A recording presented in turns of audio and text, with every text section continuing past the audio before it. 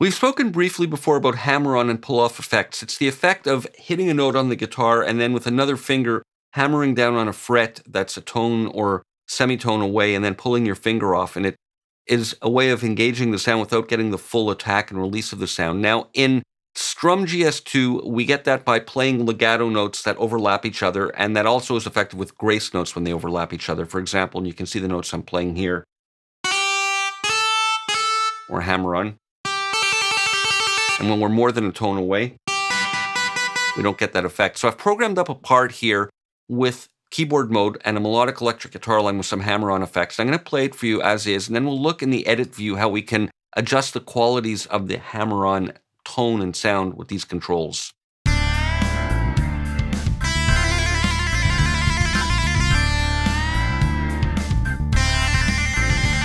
So it goes like that. Now, the hammer-on module here is only in effect when we're using these hammer-on and pull-off sounds. So we have the tone control, which basically controls the brightness of the hammer-on and pull-off articulations, and then the amp control adjusts the volume of them.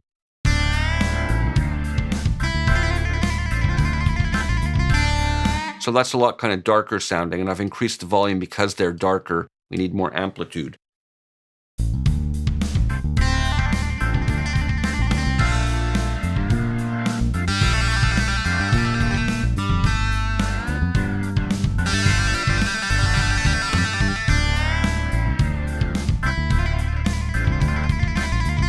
So that's a way of controlling the tone of those hammer-on effects. Now we have a mute module over here, and this is for controlling the quality of the sound of the muted chords.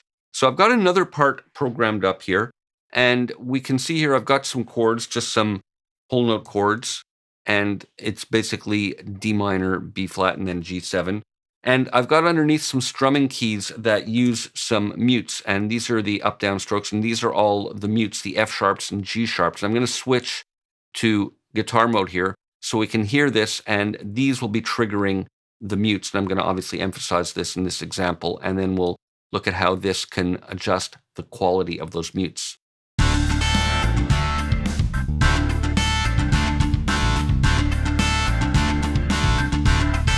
Like that. Now we have the contact knob, which controls the pressure applied to the strings on those muted chords.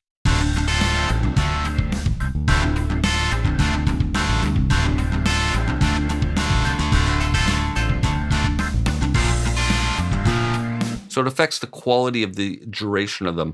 Now the tone and the decay knobs are, as you would expect, to control the kind of spectral quality with the tone and then the decay time.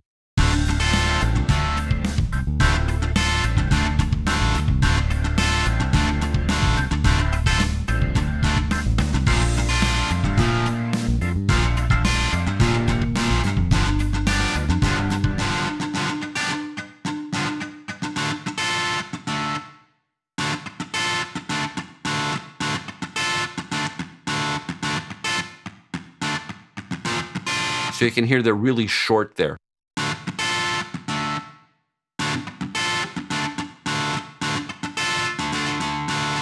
So this interacts with the decay time. These are a little too long, but this controls the pressure on the string and this how long they decay.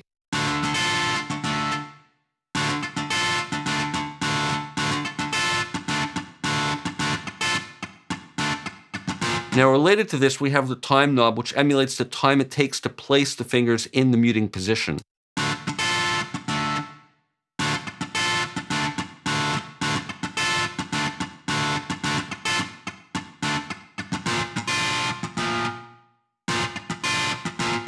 So this also makes more of a legato effect.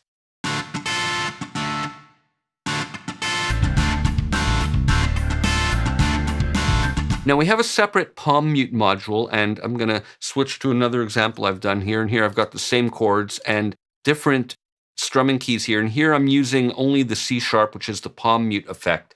So here we have a decay knob as well, this time at the bottom, and that sets the decay time of the strings when these palm mutes are triggered.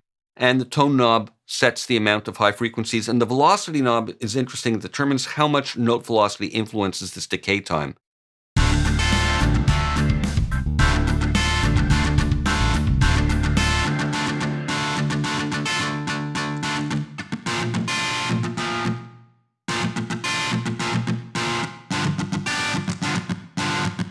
You get that real scratchy, short palm muting like that.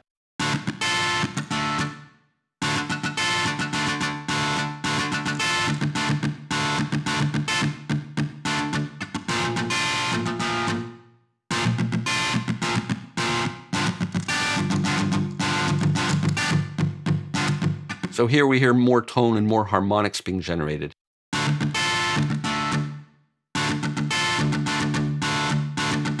And a longer kind of decay time.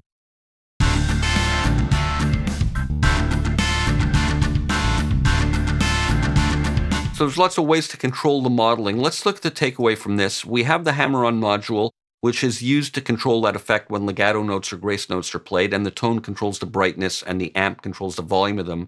And when we're triggering the muted chords, the contact knob controls the pressure applied to the strings. Tone controls the brightness, and decay is a time-based control. And the time knob emulates the time it takes to place the fingers in muting position. So this kind of affects the feel of the onset or the attack of those muted chords, which are triggered with F sharp and G sharp when we're in guitar mode. And the palm mutes triggered from C sharp have similar controls with the decay and tone knob, and the velocity knob interacts with the decay knob based on incoming note velocities. See you for more in the next video.